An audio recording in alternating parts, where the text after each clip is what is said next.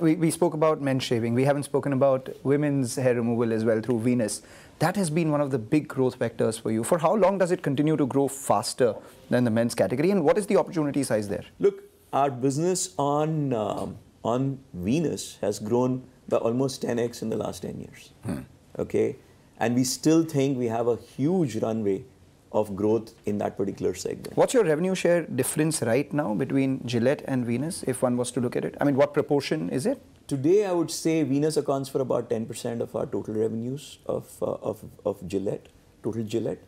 But it's growing at least 10 points faster than our overall Gillette business. Not, just to be clear, our overall Gillette business in itself is growing well, and we're pretty pleased with that. But Venus in particular is actually growing 10 points faster than that. But the runway for growth, again, just if you go back and take a look at, a lot is changing. Consumers are looking for solutions which are not messy, which can be done on the go, and which leave a pain-free smoothness, right? And that's the proposition that the consumers have accepted. And let's talk about the Oral-B vertical and the appliances vertical. What are you doing to drive penetration in this category, and in that drive up your market share too?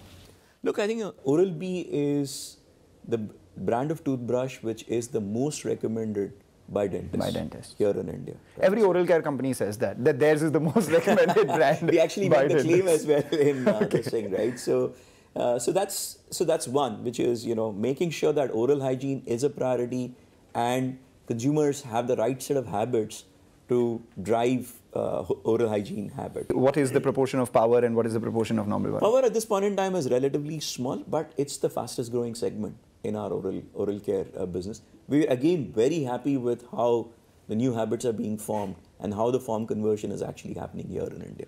The perception of P&G is that of an urban, high-end company as against some other competitors that you have, which would be perhaps mass sachetization, sort of highly distributed in rural India sort of positioning that they have.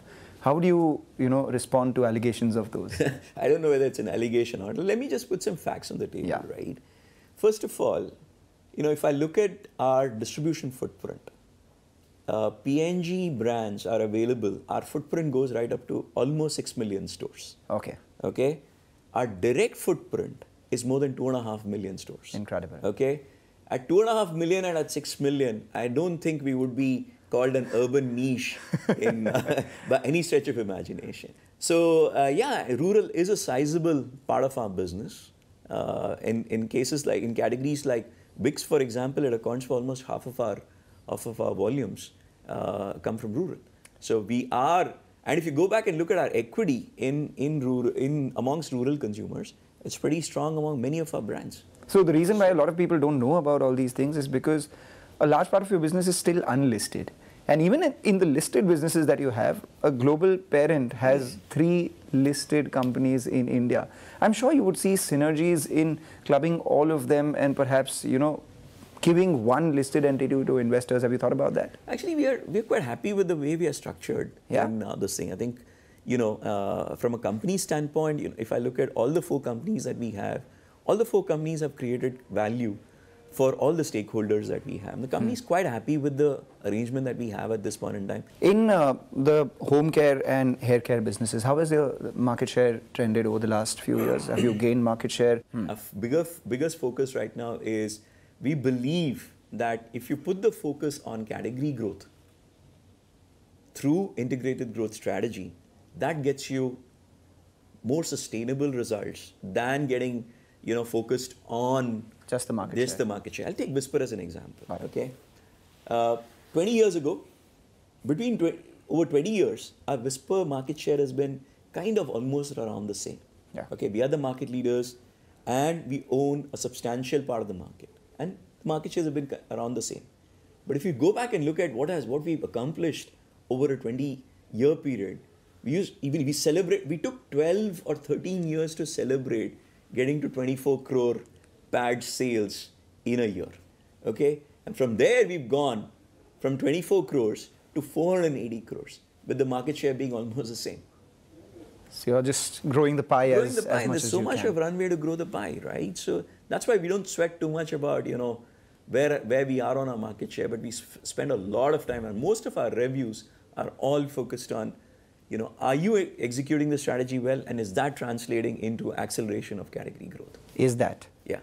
You have over 1,000 crores of cash on your books as well. Is inorganic a part of your growth strategy? What are your thoughts on that? We constantly keep looking at the company, global company as such, constantly keeps looking at what are the various ways in which we can continue to grow both organically and inorganically.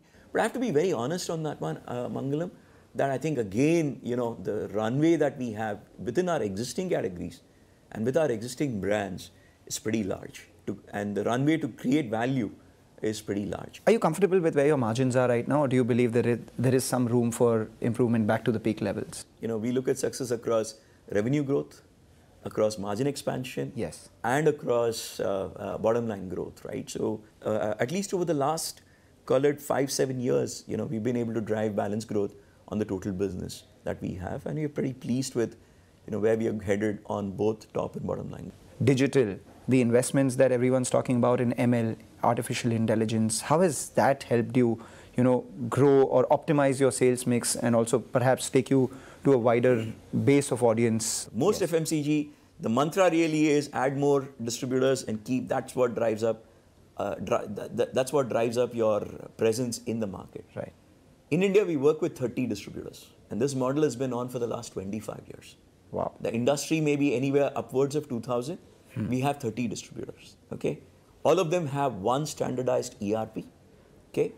And the calls that they make, the data that gets generated from that is a huge source through which we are able to then curate, what kind of SKUs to sell, by store, how to sell them, what kind of promotion bundles to sell at a store level, simply because we have the hardware in place where we have very few distributors, a common ERP, huge amount of data with which we can then, then create very intelligent selling in our total machine. So up until now, if you could give us a number as to, this is what, in terms of incremental sales or incremental margins, our move towards digital and AI has brought us. Would you be able to? I would say I would attribute to at least a third of our growth and a third of our product, or even more than a third of our productivity coming from all the digital tools and all the digital capabilities that we have created. And you are still a long way from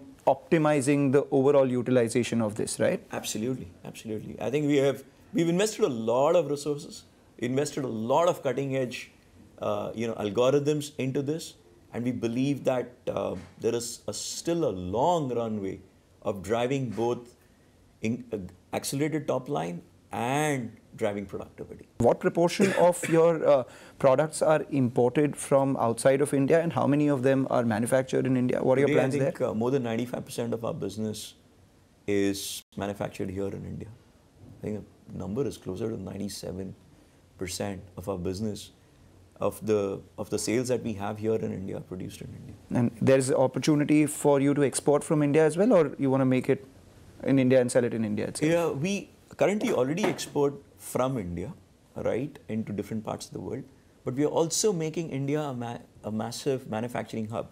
If you recall, in about 6 months ago, we talked about an investment of about 2,000 crores for a 100% export-oriented unit for healthcare in Gujarat, right? We believe that, that is just a starting point of the kind of things that we can do in India, as manufacturing becomes attractive here in India. All right, we've spoken a lot of serious business stuff. Let's talk about some fun stuff. What does LV stand for, by the way? Now, LV actually stands for Lalgudi Viswanathan. Okay. Okay, but most people know me as LV. Whether it was college, school, PNG, outside, I don't think anyone knows my actual name at all. Now we do. A company that you admire outside of PNG would be what? Look, I admire all our peers here in India, right? I think they have a lot of strength. There's a lot to learn. And we have the humility to learn from our peers. What comes to your mind when I say quick commerce? It's from a business standpoint, I think it's been a tremendous change that we have seen on the business, both on the digital commerce side and consumer adoption. Initially, there was a lot of skepticism about the business model on this. But I think the quick commerce players and us as suppliers are also learning on various aspects. So I believe double digit of your revenues comes in from e-commerce. How much of that would be quick commerce? Now we are actually starting to see a large part of our digital commerce business coming from quick commerce. I can't share the numbers, but a large part of our digital commerce business comes from quick commerce. What comes to your mind when I say the P&G of 2030? P&G of 2030 will continue to be an important FMCG company and a very responsible very responsible one at that. And if you had to end this conversation with one of the P&G product taglines, what would it be? The best the consumer can get. It's borrowing from the tagline of Gillette, the best that the man can get. Incredible. Thank you, LVB. This was great. Thank you. Thank you.